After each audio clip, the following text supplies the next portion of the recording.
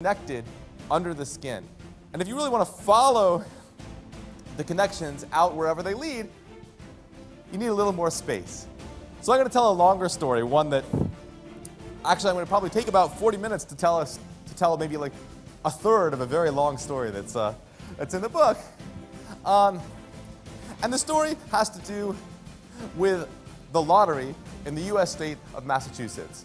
What you're looking at here is a picture from the very last drawing of a lottery game called Cash Windfall in Massachusetts. This is a picture from January 2012.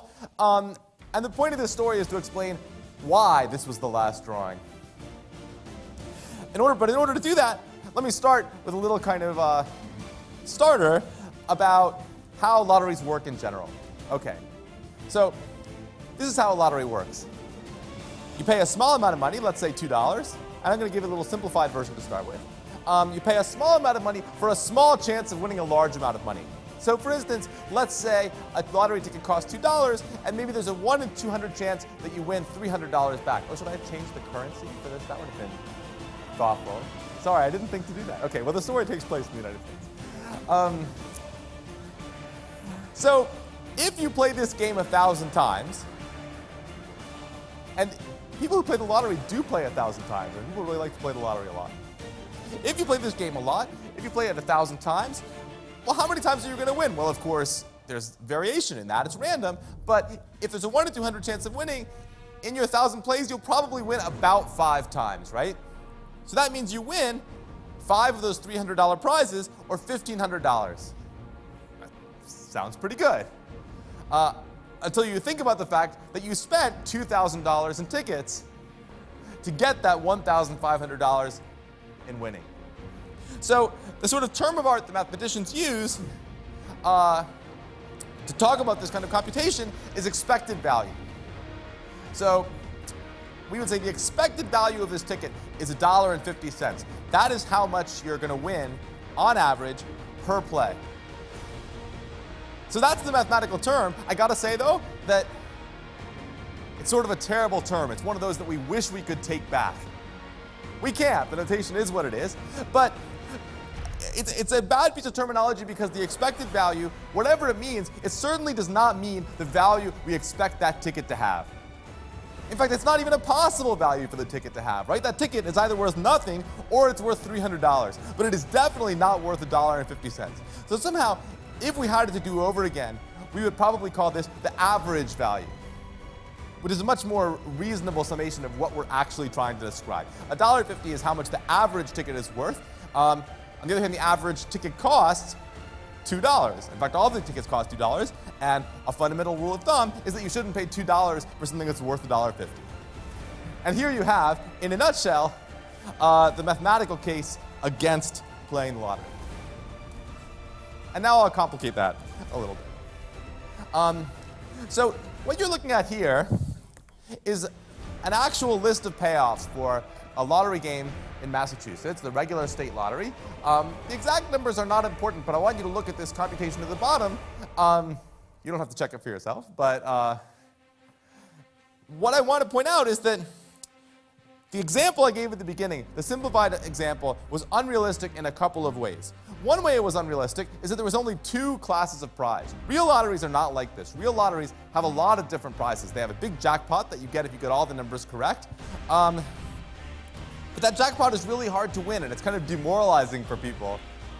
If there were only the jackpot, people probably wouldn't play, right? Because they probably wouldn't feel like they could win.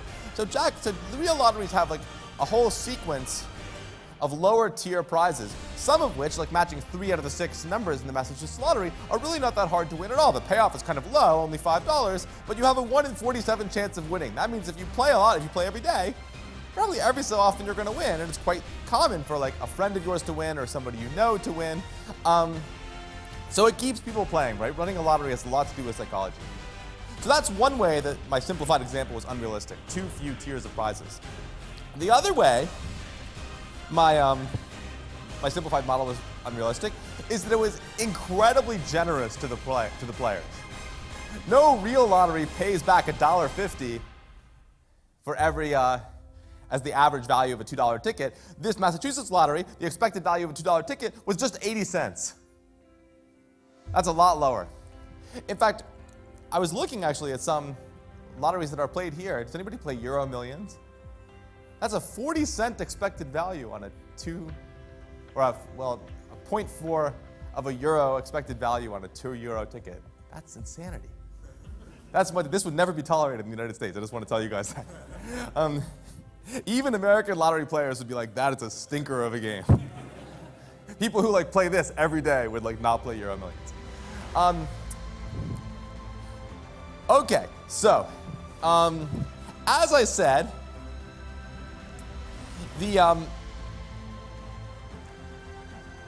reason you don't have just a jackpot, is because it's demoralizing when nobody wins. If people are not winning the jackpot, people start to get depressed and people stop playing. And this is what happened in the state of Massachusetts in the year of about 2004, 2005. A whole year went by without anybody winning the jackpot. And they could see at the Lottery Commission that people were stopping playing the game.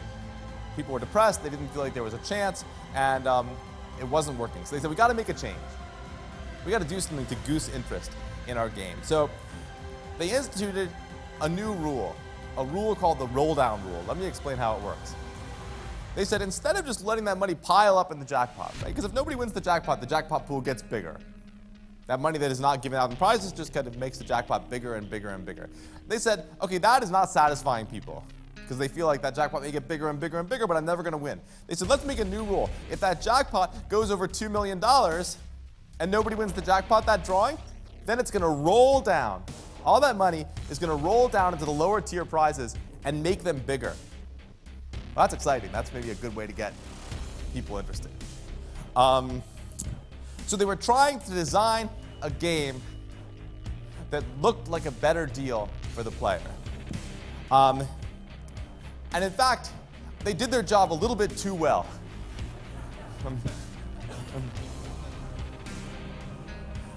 I can always tell how mathy an audience is by how big a laugh I can get with a table. That's always, So this is what the payoff matrix for the Massachusetts Cash Windfall Lottery looked like on February 7th, 2005. So for instance, that 4 out of 6 prize, there's a 1 in 800 chance of winning. You'll remember in a usual drawing, that was a $150 prize. On this roll-down day, in which no one won the jackpot, that prize was actually worth almost $2,400. So stop to think about that. There's a 1 in 800 chance of winning, and the prize is worth $2,400. So if you bought 800 tickets, you were probably going to win $2,400 right there for the $1,600 you spent buying 800 tickets. And that's just the 4 out of 6 prizes, right? There's other prizes too, each of which has a value. And when you add it all up, you find that the average value of a $2 lottery ticket sold on this day was $5.53. So that is not a bad investment. So how do I know, by the way, exactly what the payoffs were for this? Why do I know what payoffs were for this particular day of the Massachusetts State Lottery? I know it because I read about it in the following document, which you shouldn't be able to read from where you sit, but let me tell you what this is. This is a 25-page letter from the Inspector General of the state of Massachusetts to the state treasurer, trying to explain what had happened to the state lottery. And I got to tell you guys, I feel safe in saying this is the only fiscal oversight document by a municipal official that you will ever read that makes you wonder if somebody has the movie rights to it. It really is kind of a crazy story, which, again, in the book I tell at length. Here I'm going to tell it to you somewhat briefly. What happened? Well, what happened is that on February 7th, 2005, the state lottery started getting phone calls. For instance, they got a phone call from a Star Market in Cambridge, Massachusetts, which is like a convenience store, saying some college kids just came in and want to buy 5,000 lottery tickets. Is that okay? So there's a rule, if a single buyer wants to buy a lot of lottery tickets, they have to call the state lottery and get a special waiver, but this is granted. And by the way, this was not the only place. There were similar large buys in several places around the state. But what was going on? What was going on is that there are a lot of people who could make a table like the one that I just showed you. And some people did. So, for instance, one of the main players of the story are two. It's a guy from MIT called James Harvey. He was a senior at MIT at the time, and as it happened, he was doing an independent study project in January of 2005 on the expected value of state lottery tickets. He was a lucky guy. And as part of his project, he computed the value of all currently running Massachusetts lottery games, and presumably he drew a table very much like the one I just showed you, and the first thing he did was go around to all of his friends in his dorm at MIT and say, like, you should really give me all the money that you have right now so I can go buy lottery tickets with it. And if you go to MIT, I think everybody in your dorm can also compute that table and see that that's actually a wise idea, and so they sort of coalesced their money and bought all those tickets in Cambridge. There was another group called the Dr. Jong Lottery Club, which was based around biomedical researchers at Northeastern University, which is also in Boston. And then maybe my favorite guy was a guy called Jerry Selby, who was a retired engineer in Michigan. How did he happen to hear about it? Well, where did Massachusetts get the idea for this roll-down rule? They got it from a roll-down game in Michigan that had just closed. I'm not sure they asked Michigan why it closed, but Jerry Selby knew why it closed because he had made about $2 million off the Michigan game over the previous 7 years or so, so he could not believe his ears when he saw that Massachusetts was opening the gates again. So he immediately got in the car with his wife and drove the nearest point in the state of Massachusetts to Michigan, which that's pretty far, guys. I don't know if everybody knows the location of all the U.S. states, but that's probably about a 14-hour drive, I'd say. And he made a big buy up in the northwest corner of the state and kept on doing this. So the story that is outlined in this long 25-page document is the way that these three groups of high-volume players continued to buy more and more lottery tickets, taking their winnings and plowing them back into the investment scheme and buying yet more, until by the time this reached some kind of equilibrium, just to give you some sense, the Inspector General estimates that on a given roll-down day, somewhere between 80 and 90% of all tickets sold in Cash Windfall were being sold to a member of one of these three groups.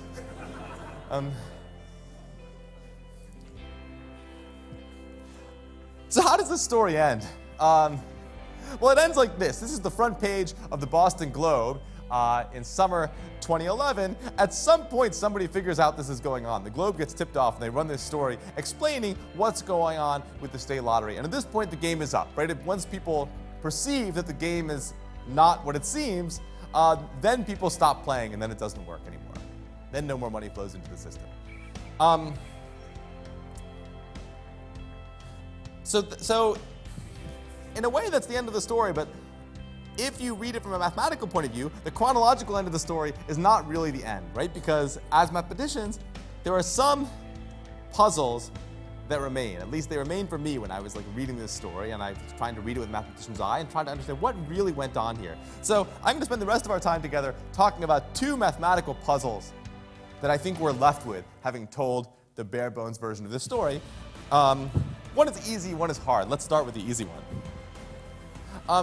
The first puzzle is, how could you actually get away with this?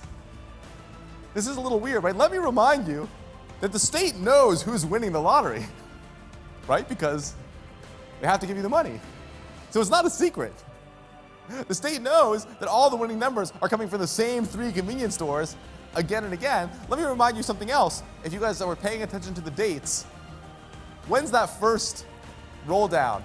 February 2005. When's this article in the Boston Globe? July 2011. So there was time to figure out that something was amiss. This is 6 years we're talking about. So this is puzzle one.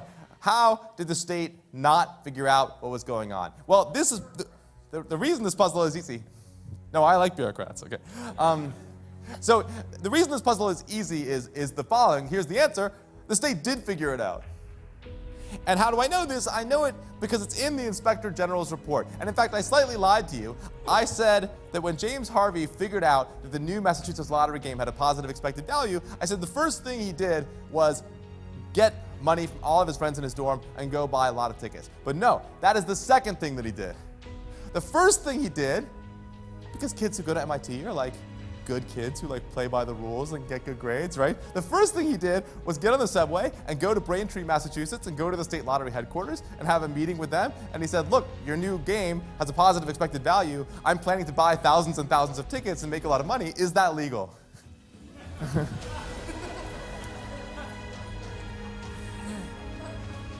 And the Inspector General does not record exactly what response he got to this query, but it must have been something like, sure, knock yourself out, because the next thing that happened was what I just told you, and then it went on happening for another 6 years. Okay, so that's the answer to that puzzle, but that answer kind of spawns another question, as so often happens. It spawns the question, why didn't the state do anything about it? If the state knew from day one that this was going on. Okay, so to answer this question, I need to use a very sophisticated mathematical diagram, which represents the limit of my PowerPoint skills. So what's actually going on here? Random Strategies, I should say, is the name of James Harvey and James Harvey's team. It's the name of his group of people. You might object that their strategy was really not very random at all. What's actually going on here is that the dorm they lived in was called Random Hall, which is a place at MIT, and that was where the money was coming from. So, how should you think of what's going on here? Well, I want to remind you one more very important thing about how the lottery works, which is this. When a lottery ticket is sold for $2, Massachusetts takes 80 cents of that money, and that's state revenue, right? That's what goes to pay police officers and pave the streets and keep the lights on and do all the things that the lottery is intended to do. And then the rest of that money is eventually going to get dispersed in prizes in one form or another. So what does that mean? That means that from the point of view of the state, the amount of money it makes is 80 cents times the number of tickets sold. The state does not care who wins the lottery. The state only cares how many tickets are sold. So this is a crucial point, because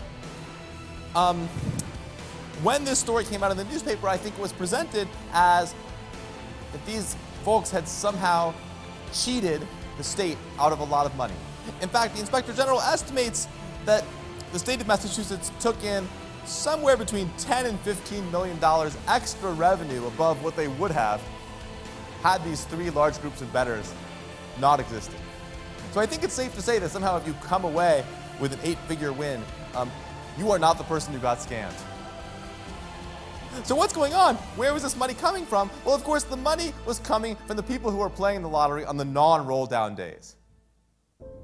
So that's what this figure is meant to emphasize. You should think of what was happening as a movement of money from all the regular players to these groups of people who are playing only on the roll down days, with Massachusetts getting 80 cents every time a ticket is sold.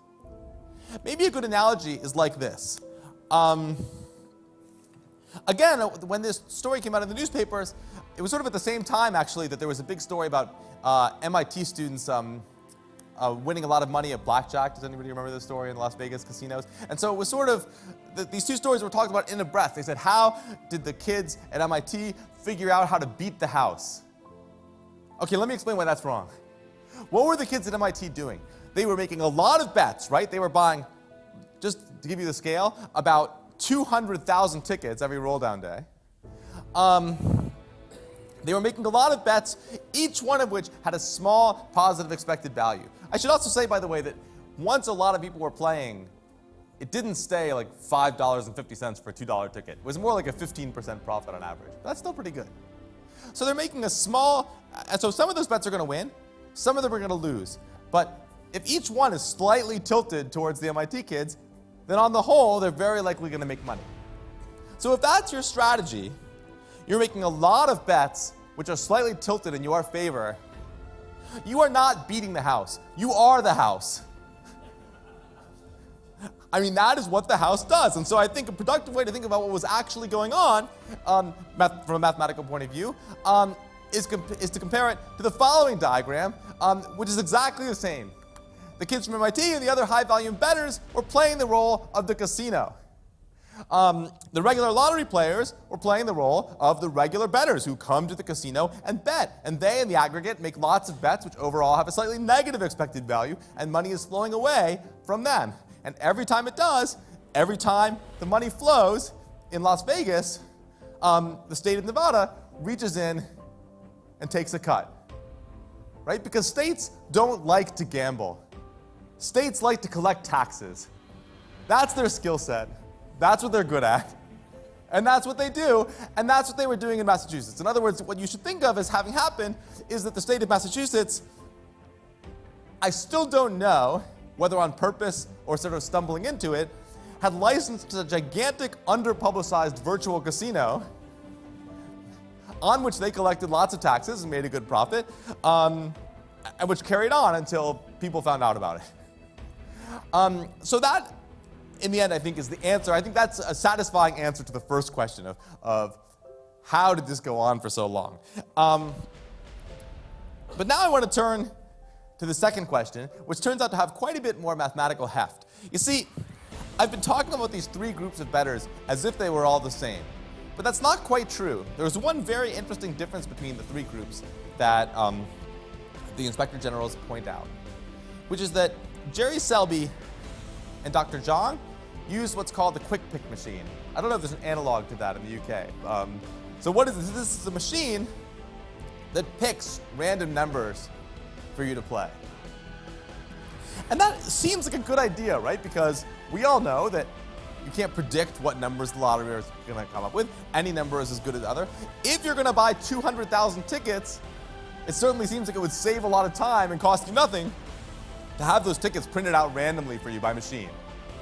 But Random Strategies, contrary to their name, did not do this. They filled out their tickets by hand, 200,000 of them.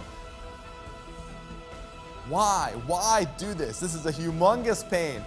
And you know, the Inspector General's report mentions that they did this, but didn't say why. And I became kind of obsessed with this because I was like, these people are smart, they know what they're doing, they know math, they know that the expected value of each ticket is the same. Why would they care which tickets they had? That's what I want to spend the rest of our time together talking about. So as mathematicians, when we're faced with a problem we don't understand, the first thing we do is we try to make it simpler. We try to replace our problem with a simpler problem, hopefully which has the same features, enough of the same features as the original one that we can use it to gain some insight. So that's exactly what I'm going to do. Let me replace this lottery with a smaller game, which for reasons that are lost in history is sometimes called the Transylvanian lottery. And here, instead of having 46 different numbers like in the actual Massachusetts lottery, there are only 7 balls in the cage. And instead of picking 6 of those, you're only going to pick 3. And the reason I do that is because it means that the number of jackpots is now so small that I can list them all on one slide. Here they are, all the different ways of picking 3 numbers out of 7. For the combinatorics fans in the audience, the number of these is 35, which is 7 choose 3. And it's called 7 choose 3 because it's the number of ways of choosing 3 things out of 7. But it doesn't matter if you know that. It just matters that you believe me that these are all the possible combinations. And now we can start to say, well, what if the game were this small? Let's see if we can understand what would be the benefit of choosing the numbers yourself as opposed to picking them randomly. Well, first of all, I have to sort of tell you what the rules of the game are now that I've shrunk it a little bit. Again, let's simplify. Let's not have like 6 different tiers of prize. Let's only have 2. So in this simplified game, there's 2 kinds of prizes. You get a jackpot, which is worth $6 if you get all 3 numbers right. Order doesn't matter, by the way, I'm going to emphasize that. If you get 2 out of the 3 numbers right, you have a smaller prize, which let's call a deuce, which is worth $2. And if you get 1 or 0 of the numbers right, then you get nothing. So okay, this is very simple, but it has some of the features of